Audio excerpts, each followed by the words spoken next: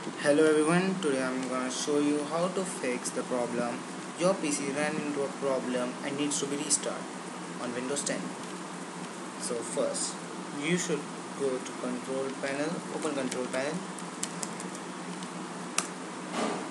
In Control Panel, click on Hardware and Sound. After Hardware and Sound is open, click on Power Options.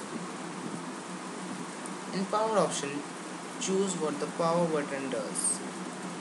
On the left side, click on it. Then here, click on change settings that are unavailable.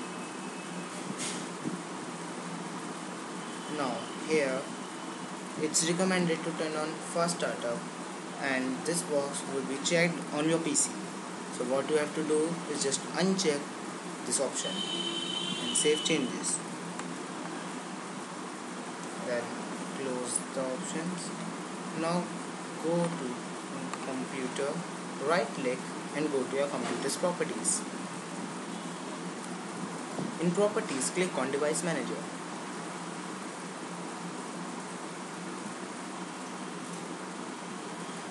All what you have to do is click on disk drives and update your hard disk.